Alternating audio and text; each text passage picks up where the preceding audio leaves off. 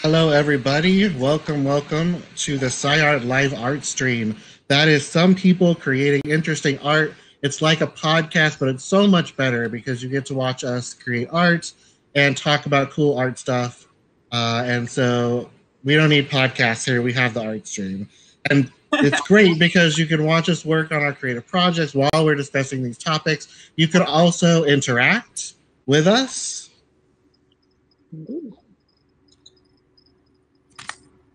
So today I have two awesome people. I have my usual co-host Jen. Hi.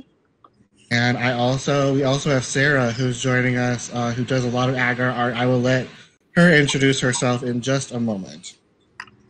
So, if you are watching live, just so you know, you can interact with us. I'm trying out some different things with like the chat and stuff, but we are live today on YouTube for the first time. We are also live on Periscope or Twitter, where you can click the video and chat with us in the chat there. Again, I'm trying something new with the chat, so we'll see how this goes. But if you have something to say, have a question, want to say something about work you do, feel free to put it in the chat. And I will try to keep an eye on it and read off what I see. And if you're not watching this live, just so you know, you can watch all of the archived recordings of the live stream. You can also view the upcoming schedule, and I have all of that info and more available on my website, which is gaiusjaugustus.com/SciArt-livestream. So that's gaiusjaugustus.com/SciArt-livestream. So if you don't know me, I am Gaius Augustus. I'm a visual storyteller, multimedia communicator, and today I'm continuing work on something that I've been working on way too long, which is this comic that I'm creating about my trans experience and how that experience has informed really my thoughts on interdisciplinary science. And I'd like to just turn it over to Jen if you just want to introduce yourself to people who may not have been here before and let us know what you're working on today. Hi, I'm Jen. I'm a postdoc and like to do art on the side.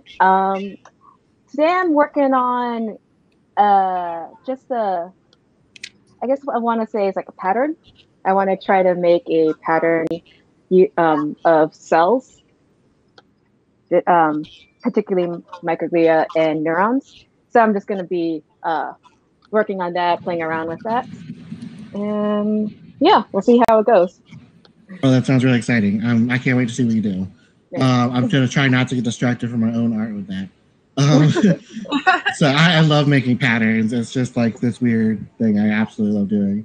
So we also have Sarah Adkins with us today, who does a lot of SciArt that I've seen online. She's amazing, super cool person. Sarah, do you want to tell us a little bit more about yourself and what you're going to be working on today? Sure, but just a comment on both of you first. I haven't told you how much I love like the phrase visual storyteller. That's awesome. And wow, those neurons look really cool. Yeah, we're gonna get better. They look so cool. I can't wait for it to be finished. I'm Sarah Adkins. I'm a PhD candidate at the University of Alabama, Birmingham.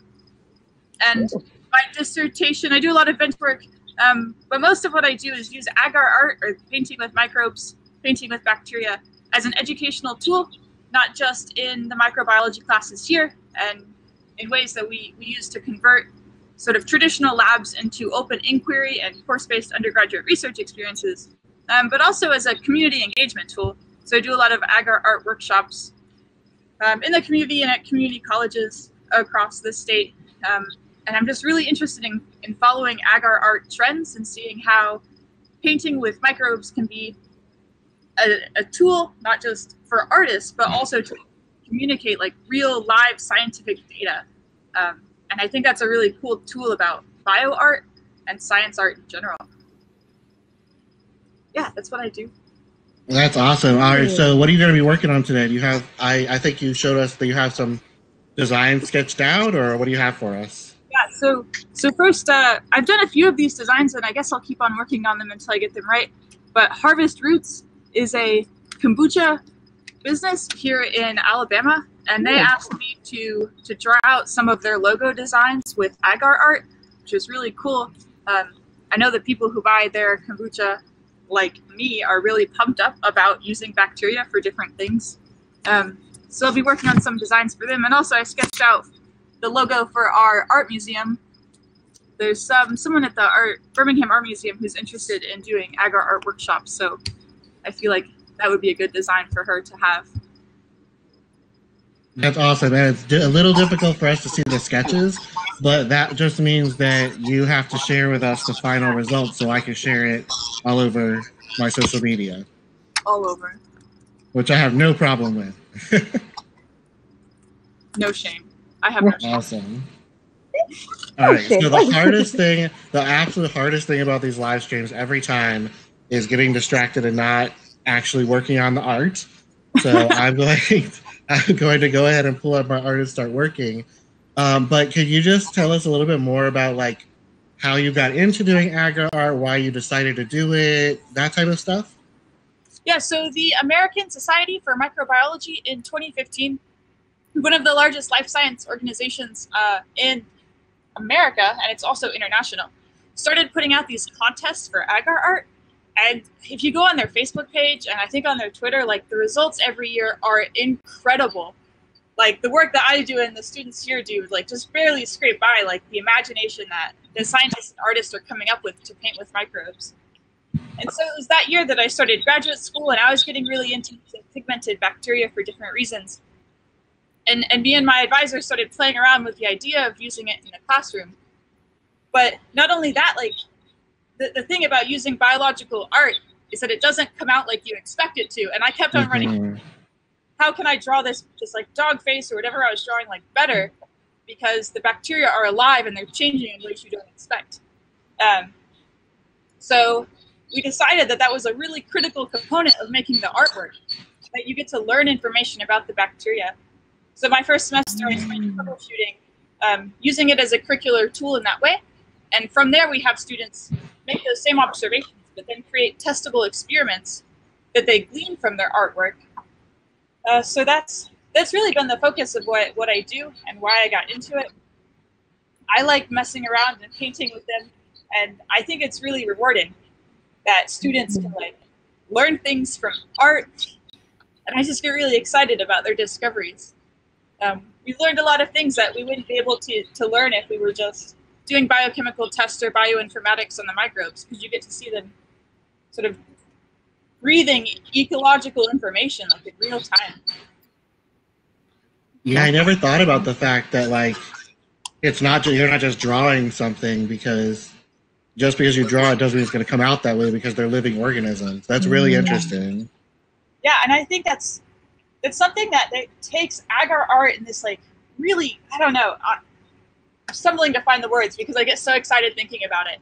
But we can like keep all of the pictures annotated that the students have had, and I have like hundreds of pictures with microbes that we've uncovered from the soil, and it just gives us like a database of so much like ecological interaction that is just like incredible and really fun, and it's visually appealing too because microbes make so many different colors of pigments.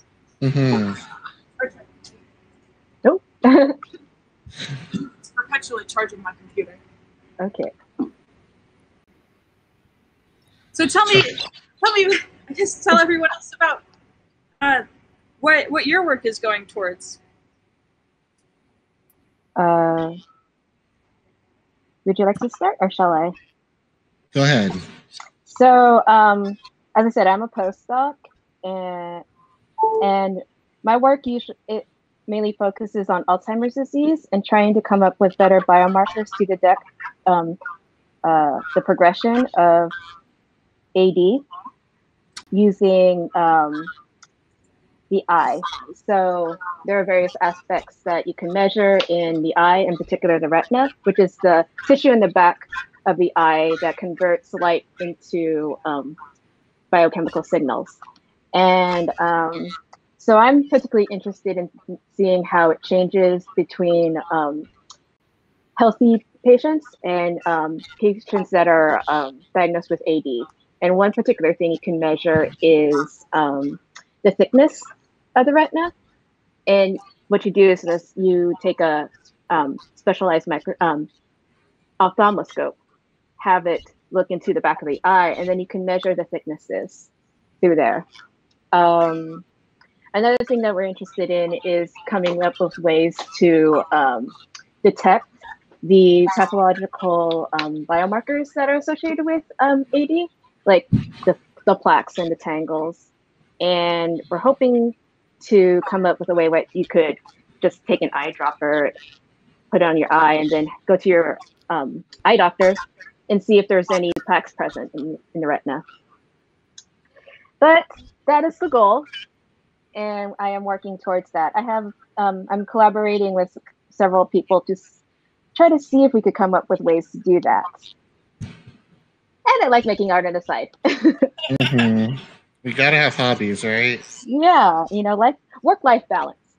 Exactly. But you also you've been working on some pieces that you're communicating your science through art too, right? Yes. So a couple weeks ago, I was working on a figure that was going to go in a review that I was gonna publish. I'm working on that review right now, and I'm going through the comments. And then I'm trying to see, okay, how am I going to incorporate this picture into the review now? Let's see. Mm-hmm. But yeah, I would like to become more visual in terms of my science communication, because yeah, I think it'll help a lot. I think it's always difficult because we're not trained into that thinking. Mm-mm. Especially in biology, I feel like we're really not taught to think visually about our projects and how to communicate them. And I find that I tend to, when I can't communicate the exact word that I want to say, I tend to use a lot of words, and then I bog people down with word salad, and they're like, what? Mm. So I think an illustration or something like that would be totally helpful, so I don't end up bombarding people with words. Makes sense to me. Yeah, I know. As you know. Yeah, and I'm no longer in academia. I graduated in April, and I've been trying to find a science communication style job, but haven't found something like that yet. I've been doing a lot of freelance work, so I've been I just recently finished up a animation project and a game design project. Okay. One of them was science-based. The other one was a little less. It was research-based, but not really science. But day to day, I'm working for a biotech company, and I am pretty much just writing reports. And the purpose behind the reports is all to get the company up to date on a lot of the new regulations that are going through in Europe. And so my day job is not very exciting. It's just reading old papers, old literature. It's not even up to date stuff. It's just kind of old literature, and looking at all the products that we have and trying to write up why they're valid scientifically and how they've been used in the clinic. And again, all the products that I'm working on are 20, sometimes 30 years old. Oh, wow. Ooh, that's always fun. Yeah, but it's just the new regulations. We need documentation that we never needed before. Mm-hmm. And so it's kind of weird because it's you're trying to say these products are valid, but they're everyday use type of products that people use all the time. So it's kind of obvious, but obviously not to the regulatory bodies. Uh-huh. So I do that in the day, and then I try to make time for my creative stuff on the weekends and at nights when I can. Because my day is not the most exciting, but I think it's important work, because if we don't do it, then the products will go off market. Yeah. But it's also not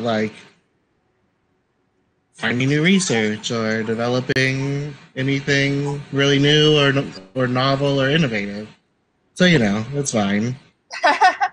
Have you thought of a way to get to use your science communication skills in your job, like in writing your reports? Well, so there's a lot of science communication stuff that is translatable because we're writing reports for regulatory bodies. The people who are going to review the reports have a scientific background, but not necessarily a background in the products that we're using or the cancers that we're talking about. And then also the people who have to like sign off on the reports don't all have like strong scientific backgrounds either. Some of them have more like business backgrounds. Right. And so you have to write a report that both qualifies for the regulatory body and fulfills the scientific need, but also that the people who have to sign off on it can understand it well enough to say, this is good, move forward with it. I see. So I think there are a lot of really interesting challenges from a communication standpoint that I have to kind of do with my job. And so it's definitely not irrelevant, but it's also not as exciting as some things could be. I guess I have a question for both of you. And that's where do you see yourself in maybe 10 years? Ideally, if the stars align. It's a great question. That is the question. Well, I'll start. I'd like to still be doing science, possibly not necessarily in a tenured faculty position, but something a little bit more adjacent to academia, something more focused on science, probably science communication. But yeah, that's a long way. I would still like to be focusing on neurosciences, but that if everything lined up, yeah, that's what I would like to be. I would be happy if humans are still alive and climate change has not destroyed everything, all of civilization. I mean, yeah, that. But barring that inevitability, me the optimist, right? No, I love science communication, and one of the things that I really love is, so my background's in film and television and art. I was in art long before I ever kind of jumped into science. And when I got into science, but I always loved my science classes in high school. I just was never very serious about it. And when I started in science, people constantly are like, how did you go from art to science? And my regular answer is always, what's the difference? Right? Like, I don't, because I feel like the scientists that I meet that are the best scientists are the people who are like really creative thinkers, like really thinking outside the box and are able to envision things and able to like create these workflows and drawings and concept maps that are very creative. And the people I meet who, in a nice way, I don't consider to be quite as good scientists are the people who like are very worried about the status quo. This is what we know. They're never questioning that. And they perhaps don't question themselves enough or their data enough, and they're so busy thinking about the minutia of the day-to-day experiments, they're never thinking about the big picture. And even when they are, it's only in the concept of like where their kind of small area of science. It's not broader than that. And I find that the more creative you are, the more you just connect the dots all over the place, even when it's inconvenient to do so. And so I just feel like science communication and art, or science, art, science communication, it's all kind of in the same realm. Sure. And the biggest problem that I have right now with science communication is the fact that we tend to think of science communication as writing, even though there are other types of science communication. We think of it as words. And I mean, words don't work for everyone. And so I've been really excited to see more comics and more multimedia projects, more animations, and things like that, all kind of coming out and becoming a little bit more mainstream. But I still think we can do way better. And so if you follow my feeds at all, you know I'm very big on advocating for incorporating creative things into science communication. And so how can we make science communication more than just journalism?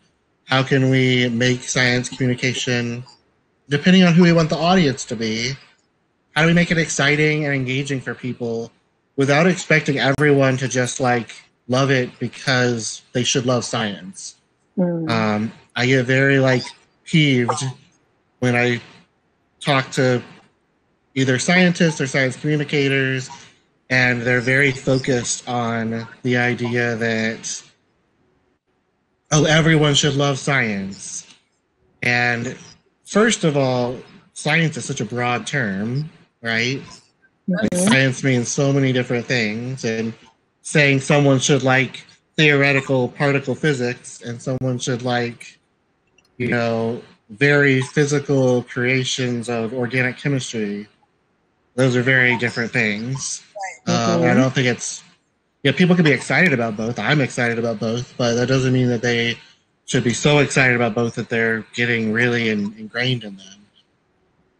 But I also feel like we have this idea that people should like the things that we like in the same ways that we like them. And just because we like discovery and we like to know how the world works doesn't mean everyone has to.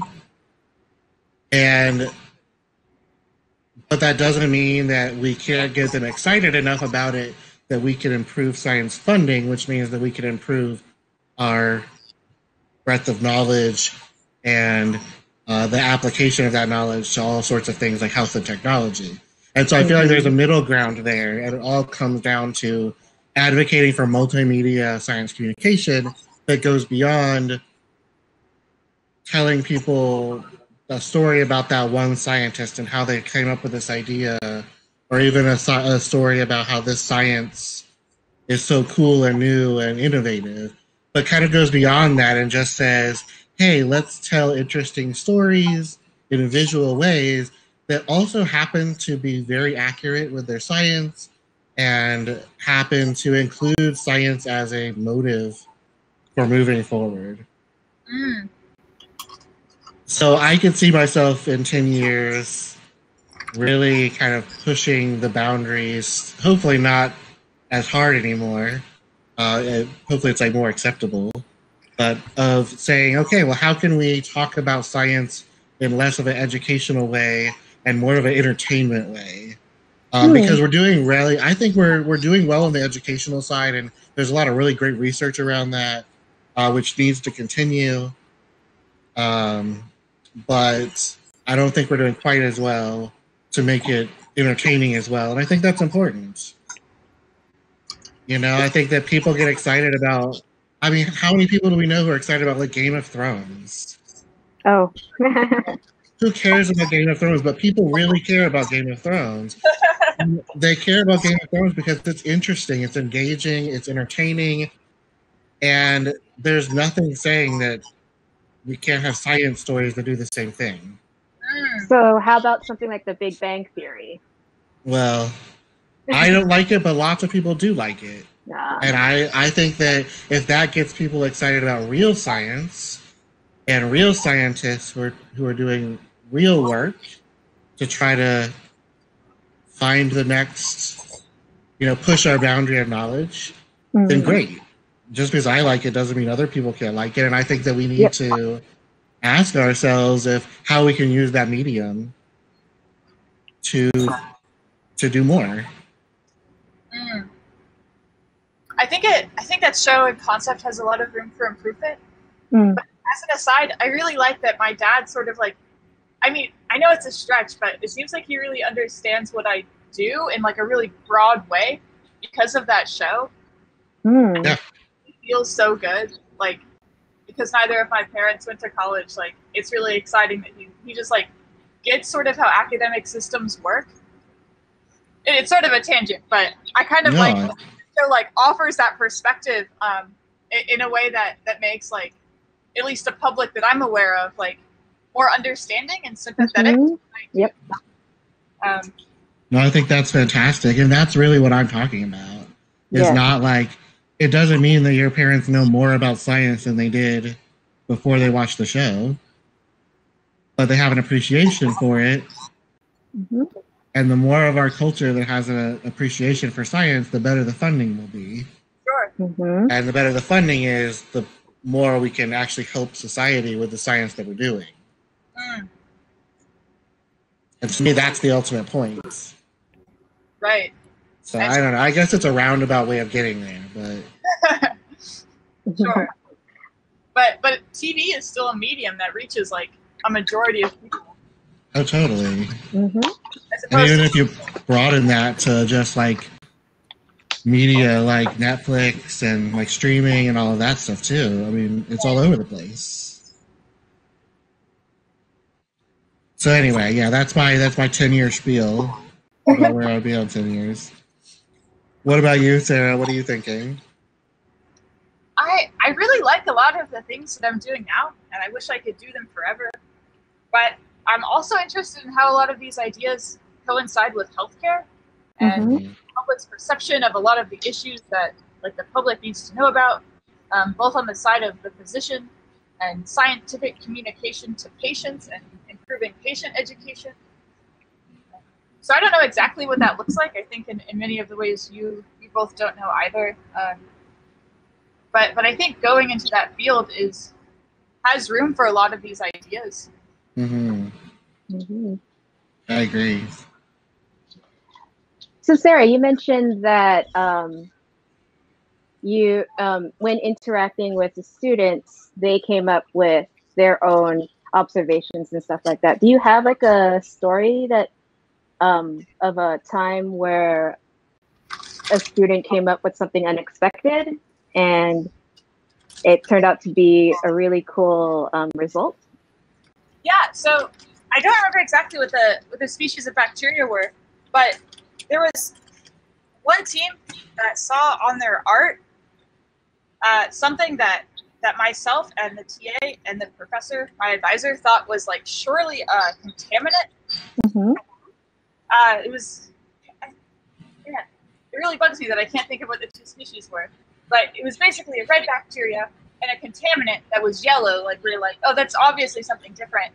But the students discovered that it wasn't a contaminant. There were two cultures that were simultaneously growing. So they proved us wrong, which I don't know. I was like, how could you do that? But like having spaces where students can have their own inquiry and sort of test the boundaries gives them question authority, even in small ways like that. And I think that was a really great example of a time that we were proven wrong. I thought like, oh yeah, surely I know more about microbiology than I don't know, student in introductory microbiology. But that was not the case. But I think it's really cool because then you engage them in the scientific process as well. And they came up with their own observation. I wonder, like, would you be willing to put that like in your thesis or something like that? Like, hey, look, this is what happened. Would I put it in my thesis? Yeah. I think some of, I've published a lot on the education side. So when we came up with this idea, we wanted to make sure that it was valuable and we wanted to see the evidence behind it. Mm. So we have published in the education literature about it, and I think I went way more into depth about exactly what the students found in that. But it is really cool how a lot of their observations can become like bigger experiments, and in some ways they have. So I'm interested, there's a certain type of bacteria, Streptomyces, that lives in the soil and is responsible for over half of all antibiotics that we use in the clinic. It also is this, it creates this molecule that is the smell that we associate after a rainfall. It releases a volatile compound that is basically the smell after a rainfall. It's just like beautiful pigmented bacteria that creates so many important clinical antibiotics. And it acts like a fungus. So it makes it really hard to test with a lot of the regular bacterial tools we have in culture methods. So the students, because they were isolating bacteria from the soil for their agar art and inquiry ideas, kept on running into this bacteria. And we knew little about how to work with it. So because of that, I'm really interested in working with collaborators in Leiden, the Netherlands, and also Amsterdam's VAG Academy to learn more about Streptomyces, because, wow, they're beautiful and really cool. And that was just like one way that the students' ideas and their discoveries sort of have prompted more directions, at least in the lab that I work in. I love that. That's really cool. And I also feel like it's very empowering too. And I feel like there are not enough opportunities for students to feel empowered about the work they're doing and and to feel like you're discovering something and not just going to lab and doing the same thing everyone else did and all of that. I found that experience in science, I don't know, I feel like for a long time that turned me away from science and like wanting to get into lab work, and I was really intimidated by it because there were no opportunities like in science to hold a pipette or to like, you know, go through the process of science and to fail and pick yourself back up again. It was very factual. So I really appreciate that you're thinking about science as something that should be entertaining and engaging. Because that's certainly been my experience as a graduate student and sort of in the Science Academy, but it certainly was not my experience as a science student. No, I agree completely. And so agar sounds a really great tool. And I'm curious, Jen, with you too, if you found that like using a medium that you really maybe hadn't thought would be useful before, and you kind of come to this new medium, whether that changes how you think about art in general. Because I know like when I was first training, I was in art, I was trained on like, we used pencil and we did some ink and we did some acrylic. And every time you found a new tool, you realize you have to do things entirely differently. But also then when you start realizing, oh, well, I can use anything. And as long as I can put it down on something and I can create something. And I remember I took a part of my undergrad art degree, I took a 3D art class, and the other students, so we had to do like additive art or subtractive art, where you like putting stuff together to make a 3D sculpture, or taking some of like a block and removing things to make a sculpture. And I remember all of my classmates all got like the same type of stone or the same type of like whatever material. And I was like, what else can I use? And part of that was just because like I didn't have as much money. But it was also like, well, I don't want to do what everyone else is doing. But then it also opened up all of these like interesting ways of thinking. Like I wonder if using a non-traditional medium also pushes you into more creative thinking. Because it sounds like that may have sort of worked for the students, right? I would like to hope so. Yeah, so the first time that I got invited to give a talk at a different university, sort of gave the pitch about why this is really cool and the educational assessments we had been doing on it. And then someone in the audience asked me if it was truly art So because it was being used as a tool for science or science data collection, like, could I actually call what they were doing art? And I think that was the first time that I was like, I don't know. I mean, I was also a second-year graduate student in a science department, so I didn't think I had the authority to, like, speak about what art actually was. But it did really get me thinking about, like, how we define art and how we've traditionally thought about it, also in the academy. So I'm still sort of grappling with that. I think when I perform these activities, it feels like an outward expression of things that I want to say. And it's really challenged my ideas about art making in general. I think all of bio art and a lot of science art in general has done that. It's on the cutting edge of asking those types of questions.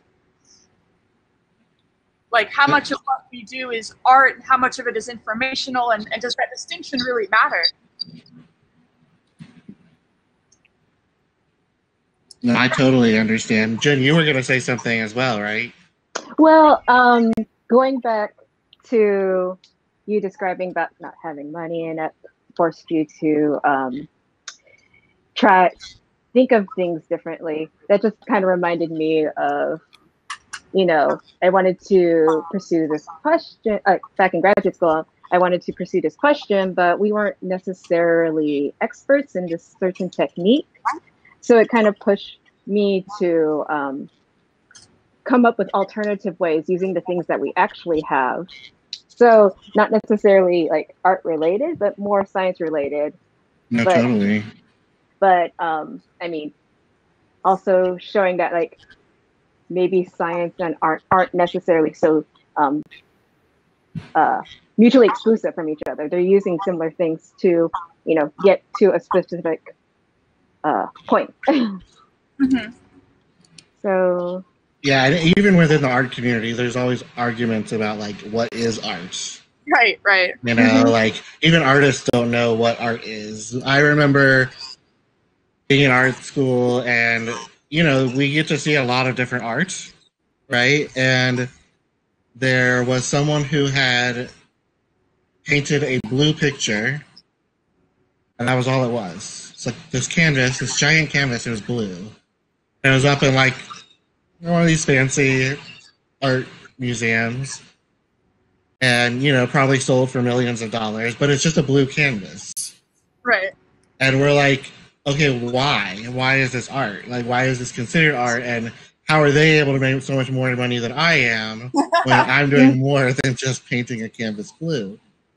And it's all in the perception. And the perception of not the artists. Like, in a lot of ways, the artist doesn't even matter.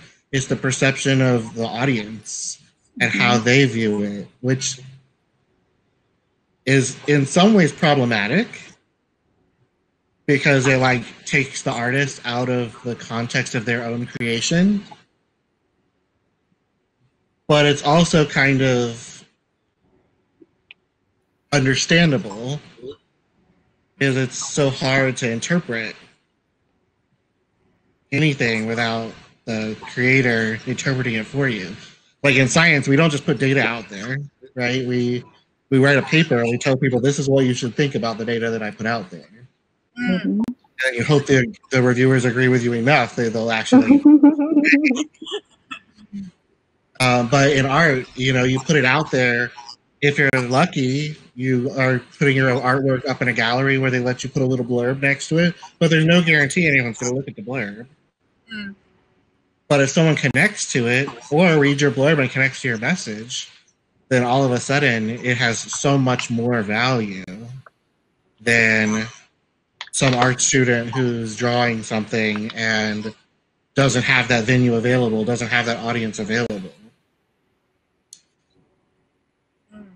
And I think the same is true for like, you know, agar art, this idea of like, and we've talked about this before, Jen, on this live stream. Like, how do you define art? And who's to tell you that what you're doing isn't art? Now, does that mean you're going to make money doing it? No. Does that mean that other people are going to agree with you? No. But I think if you're being creative and creativity is part of the process, I don't know. I have trouble policing other people's language, even when I don't agree with them. Mm, That could be some of this. yeah. So, what did you tell this person about, like, when they asked you, like, is this even art? Like, how do you say this is art? How do you even respond to something like that? I think looking back, I think that I said something more intelligent than what I probably actually said.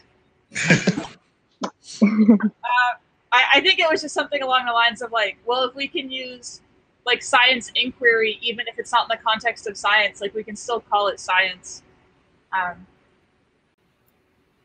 So yeah, I think it depends on, I don't, like if you think about you being in art school or me being in art school, like are practicing certain, like having confines about how we are expressing ourselves, is that art? Like if we're practicing drawing the fruit bowl or whatever sort of historical exercise we have to do, how much of those things are art? Is this that?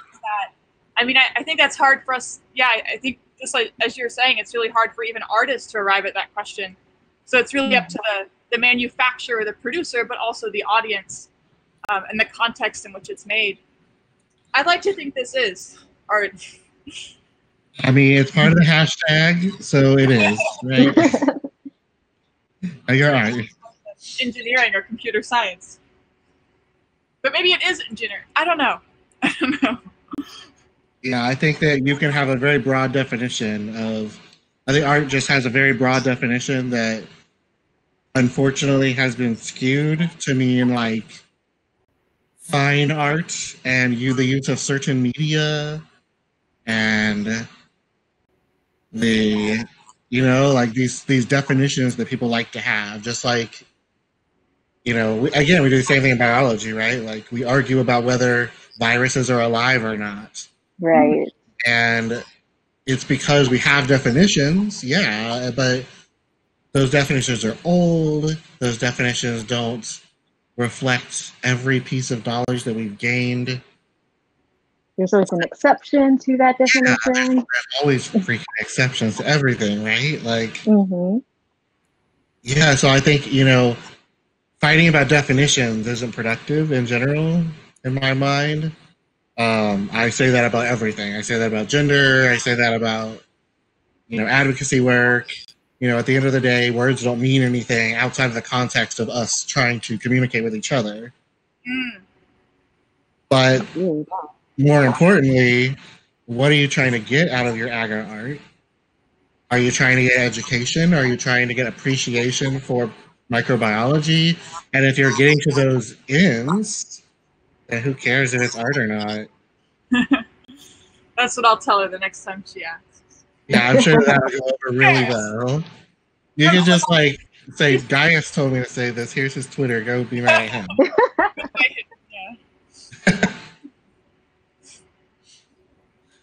So I have a weird question about how you decide like what bacteria to use, because I've never done any agar art before. And you know, when you go to the store to buy paints, you just choose the color of paint you want, you know, and they even like put a dried clump of that paint color on the outside of the bottle so that you know what color it will dry as, because it's not always the same color as the paint is.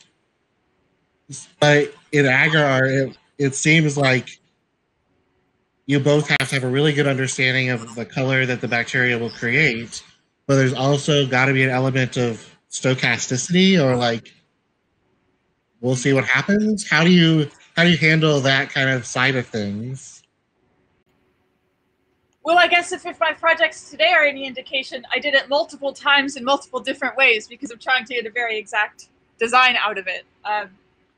But I think knowing, so at least in my case, like being able to see the bacteria that you're using and knowing how it like traditionally interacts with other organisms and using it frequently is one way.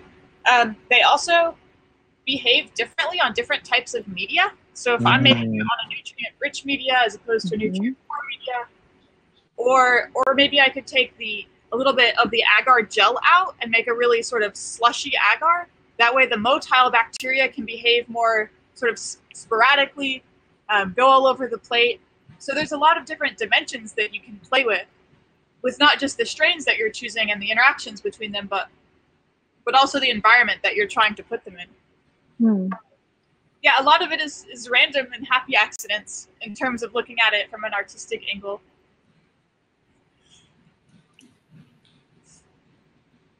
Well, and again, we do that kind of thing in art too. You don't just sit down with a new media and expect the art piece to be perfect, because you have to learn how the media works and how it moves on paper or whatever thing you're drawing on. You have to learn how it interacts with other things. There's a lot of like traditional multimedia artists who use all sorts of media, like traditional media, but all together, and it does weird things when you use different like types of things together. So it sounds like you're using the scientific process of art, just like artists use it. Mm-hmm. And it sounds like you're getting to know the tools really well too. Right, I hope so. There's also really cool work being done by different sort of pioneers of this craft in different ways. So I sort of like to go all over the place with it, use as many different types of media and strains as I can. But I can speak to two scientist artists, Dr. Mark Martin from the University of Puget Sound and Dr. Hunter Cole in Chicago. A lot of their work focuses on using bioluminescent bacteria in something they call SciArt. If you've seen that around Twitter, it's like really remarkable. And I think what's really cool about it is that they're sort of just honing in on one type of environment and one type of bacteria to make these really elaborate bioluminescent portraits and just beautiful things. I think it's actually Dr. Mark Martin and his wife. I think she does a lot of the portraiture actually. But Dr. Hunter Cole, she makes these beautiful bioluminescent portraits, and she like installs them as sculptures. And there's this sort of like performative element to it too, like creates dresses out of bioluminescent bacterial. Wow. Really elaborate work. So there's so many people sort of like pushing this field in more than just the ways that we're using it in the context of education. So yeah, I think it has a lot to do with like knowing your materials as any other artist would. I certainly am not as good at Illustrator or Photoshop or the programs that you both are using. There's a lot of learning curves to every type of artwork. Definitely. Amazing. And so in science, when we go to the literature to find out about what's going on, like what's the latest thing in our field. Art, you tend to either go to your local community and galleries, or you go look at like the people who are kind of creating the newest, coolest things. Where do you go to find out the newest, coolest thing about ag art? I think I troll the Twitter hashtag. Yeah, that's as good as anything. And SciArt, do you do the same thing? Definitely. Yeah, although I feel like the SciArt tag isn't as diverse as the science art community. Ooh, that's a really good point. And the art that they create also isn't. So I feel like it's a little bit difficult to find people using all sorts of different media through the science art tag. And I find the science communication tag is so journalistic heavy, which is not a bad thing. I'm not saying it's a bad thing at all. But it is so heavy in journalism that I feel like multimedia stuff sometimes gets diluted. And so I feel like there's not a good hashtag yet for it. I don't know. It's just my like current feeling about it. And I don't know if that's just me or not either. But I just feel like I have a hard time finding multimedia science communicators, especially people who are doing like animation or film or things like that. And I also feel like it's, how do I put this?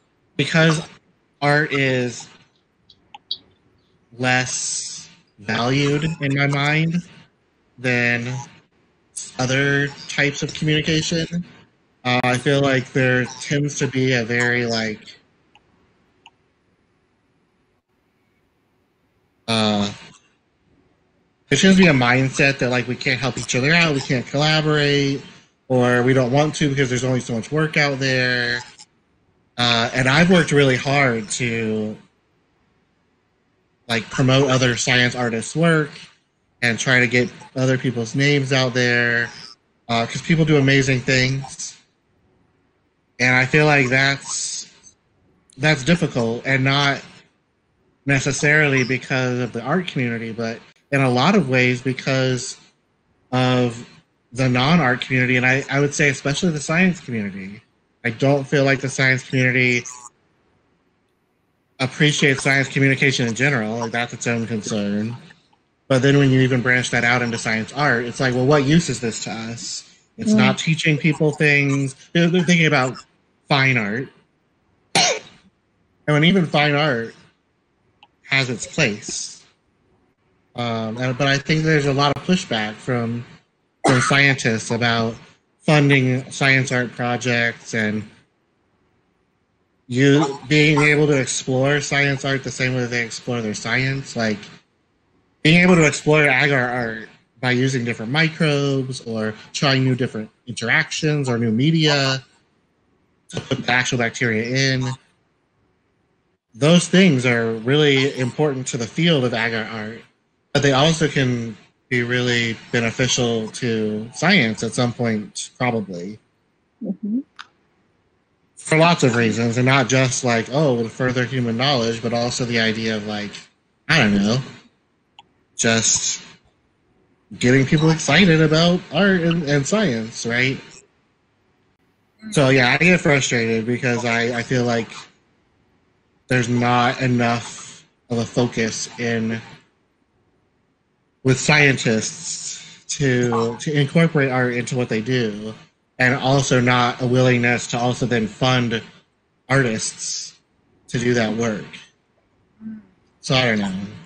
That's a whole nother topic I could go on about, obviously. I guess I'm wondering what your perspective is on graphical abstracts. I see those becoming more of a thing, and at least more of my colleagues getting more excited about thinking about how to present their work visually and sort of succinctly in ways that people not familiar with the work they do can easily digest. And they come in a lot of like shapes and flavors. Mm-hmm. And I always ask the question, what do you think your graphical abstract is for? Because I think that's an important question. Like, when you think of a graphical abstract, what are you thinking about? Who do you think is looking at it? Why are they looking at it? What do you think people want them to get out of it? Like, you know, I'm asking that question for real. Like, for you, like, when you hear people talk about that, what do they mean? Yeah, I think that's a really good point. Is the audience for the graphical abstract the same audience for the paper? Because the graphical abstract isn't behind, or isn't, in the cases that I've seen them, haven't been behind the same paywalls as the entire paper. So maybe the audience is a little bit different, depending on the journal itself, and whether or not it's open source. Yeah. And when I teach infographic classes, you know, and everyone I know who talks about infographics, you're always talking to the audience. And you can't make a graphical abstract for everyone. Like, right? Like, the graphical abstract for a scientist in your field is different from a graphical abstract for a scientist outside your field, is different for a graphical abstract for the public. So, I mean, I think they're great. I don't think people are using them quite right yet in a lot of cases. But I think that we haven't answered that fundamental question of who is this for and what do we want them to get out of it? But I always had the impression that the graphical abstract was supposed to be for at least broadening it out, broadening out the concepts to people who are not familiar with the field. That's what I thought, because like whenever I go, but that's still broad, right? Right. Right. Like, someone not familiar with the field could be anyone from someone outside the field. So like my dad, yeah. Right. Yeah. But then they were able to look at the abstract and get like at least a broad idea of what's going on. Because it's not like burdened with words or stuff like that. Right. Yeah. I guess what does that look like? What does that look like when it's done correctly? Yeah. And how do you communicate a scientific topic without any words at all? And how do you, and again, like the amount of background information you have to give is different depending on the audience, right? Like there's so many different levels of it that I feel like we haven't touched. Because if we want it to be the general audience, then that means your entire background section, like that has to be in the graphical abstracts. Because if people don't understand the background, they're not going to understand what you're putting in the graphical abstract. That is true. I mean, you could draw like little circles, but if they don't have the context, then they don't know what that actually means. Right. But you also can't expect a graphical abstract to be appropriate for like every audience. That's why you have to have an audience in mind. True. Right. So I just feel like when they say a lot of like art journals now are requiring graphical abstracts, but they're not giving guidance on this type of thing. And I feel like we're not doing the best we could do because of that. And that's why journals need graphic designers like you to like guide them. Totally this is a new field. That's totally true. You don't know. Well, and it's a great effort, right? Like, I think it's fantastic. And I know there have been lots of times that I don't have time to read a whole paper, but yeah, I want to read the graphical abstract or the abstract in general just to kind of get an idea. But sometimes, I mean, you all have seen graphical abstracts before, right? That are like completely useless. Right. You have no idea what's going on. And after you read the paper, you're like, oh, I get it. But before you read the paper, you're like, what the hell are these people trying to say? Right. But I've encountered the opposite.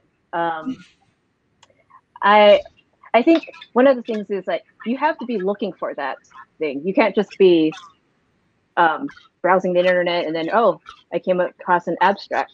So I guess part of it is you have to have like at least some interest and some knowledge of why you're looking at this abstract. Right. Otherwise, it's just like, yeah, I have no idea. I have no context. But you're right. There could be like some pictures that just don't make sense. It's just like clouded, and they wanted the person wanted to convey so much that they just show a whole pathway, a signaling pathway, and you're like, okay. Or they just don't know what they're doing.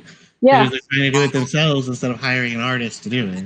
Oh yeah, if you Google graphical abstract, you will be ashamed. Wait, is there like a Twitter or some account that posts poorly done graphical abstracts?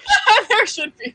Oh no. I think I've seen a blog that does that, but I can't remember now where I saw it. And if anyone watches this and knows that blog, please tweet at me or send me a DM because I want to share it. Because I definitely remember seeing it, and I think I might have seen 2 or 3 on there before I was so angry I couldn't continue. But anyway, so we're at the hour mark, and so we have to finish for today. This was so great, and I would love to have you back. Before we wrap up, I just want to have us each talk about like how far we got. You know, we are all working at our art. Art takes a long time. None of us are expected to finish an art piece in the time we're doing these art streams. And as usual, I didn't get very far. So I got like a panel, like this panel done. And I got some interesting backgrounds done that I'll probably still play with. Oh. And then I started kind of getting the lines ready so I can start coloring. Wow. It looks so good. I mean, you're making progress. That's awesome. Yeah, progress is good. Not enough, but whatever. Celebrate that. That looks so good. I'm so excited to see it. So, Jen, show us what you got. I went into the weeds. So I started with a sketch, and I just started playing around, and I'm liking it, but I might have to tweak it as I go along. But yeah. Just remember that good patterns have areas of complexity and areas of simplicity. So just make sure you have a good balance of both, and it'll be great. Thanks. And I cannot wait to see it when it's done. Like, for real. I love patterns. You know, I'm gonna finish this. Yes, you have to finish it. I know. Sarah, what did you get done today? Yeah, I guess to show you these a little better, I drew this. Perfect. And this. This is the logo for the kombucha company. This is the logo for my local art museum. And you can write sort of invisible ink, but you can see the trace outline of it, trying to hold it up against the light so you can see. So I just have a bunch of different copies from using different colors and overlapping different ways.